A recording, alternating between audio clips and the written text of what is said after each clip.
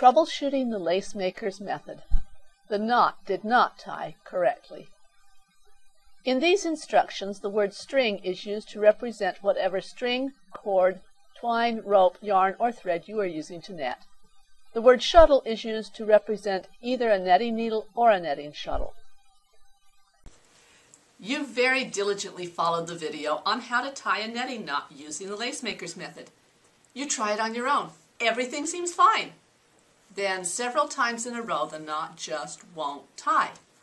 What happened? What went wrong? This is where I would love to be sitting right next to you so you could show me exactly how you are tying the knot. But since that's not possible, and before you begin to panic or get frustrated and decide to throw everything in the trash, let me show you some possible reasons you are experiencing this problem. The shuttle does not go through the loop around the middle and ring fingers. It's very easy to create this situation. In fact, of all the problems we discuss in this video, this is the one I still have problems with occasionally, especially when I'm netting very quickly. Let's see what happens when the shuttle does not go through the loop around the index and middle fingers.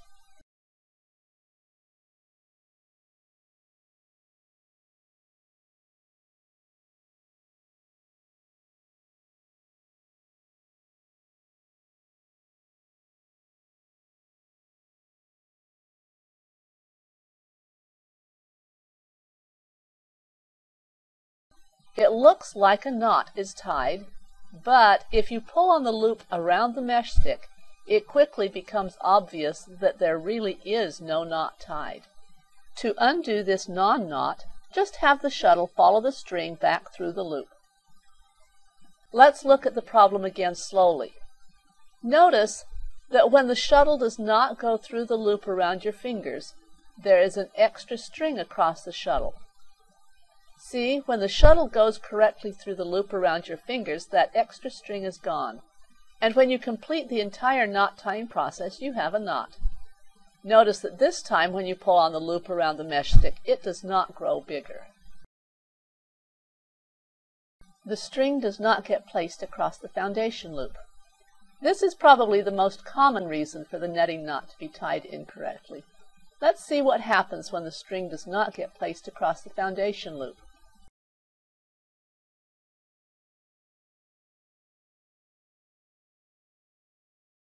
It looks like a loop is wrapped around the mesh stick, but no knot appears at the bottom of the loop from the previous row. What appears to be the loop around the mesh stick is actually an incipient knot tied around the mesh stick. To untie this knot, remove the mesh stick. Have the shuttle follow the string back through the loop, and then through the incipient knot that was around the mesh stick.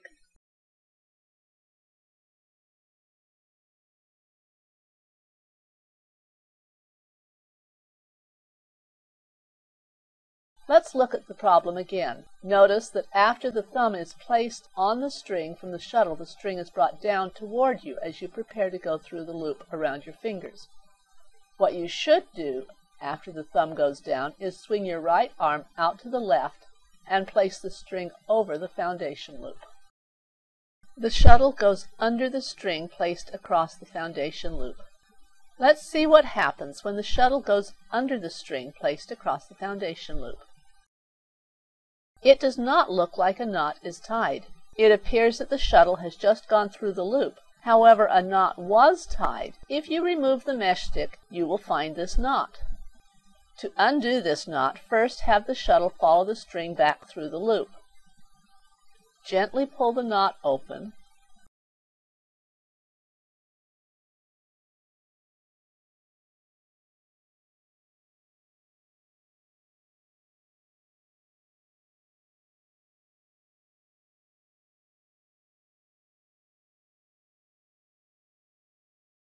Have the shuttle continue to follow the string through the opened knot.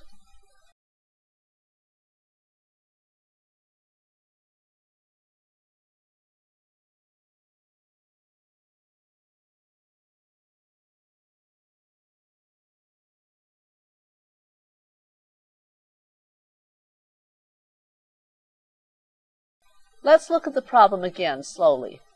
Notice As the shuttle comes through the foundation loop, or the loop from the previous row of netting, it needs to go over the string across the foundation loop. Going under causes the problem. Going over ties the knot correctly. Stated another way, when the shuttle comes out of the foundation loop or the loop from the previous row of netting, make sure the string across the foundation loop stays between the netting shuttle and the tension device. The string placed across the foundation loop creeps up next to the mesh stick. If there is not enough string coming from the shuttle to allow the string to be placed way back over the foundation loop or previously made netting, it is possible for that string to creep up next to the mesh stick. There are two ways the shuttle can go in relationship to the string that has crept up next to the mesh stick.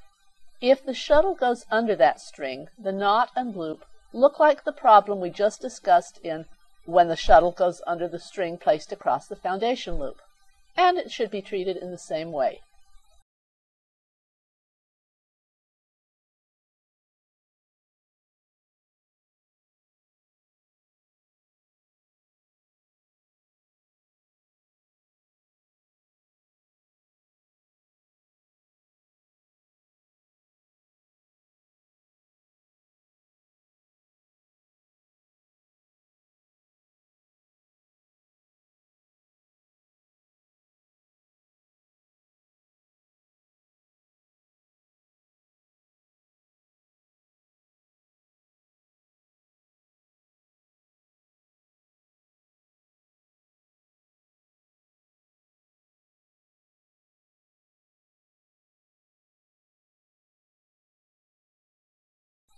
If the shuttle goes over the string that has crept up next to the mesh stick, there is no knot tied.